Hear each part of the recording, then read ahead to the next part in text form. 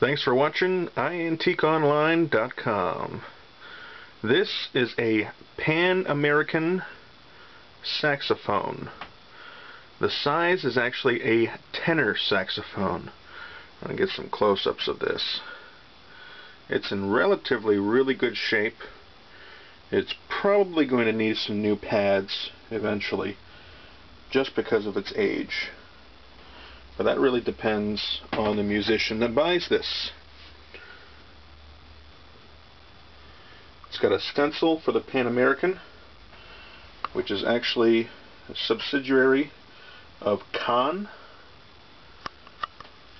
It does have its original case with a few straps and a few other things.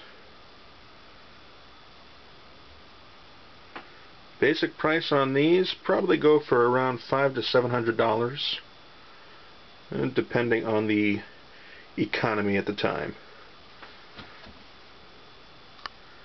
Thanks for watching.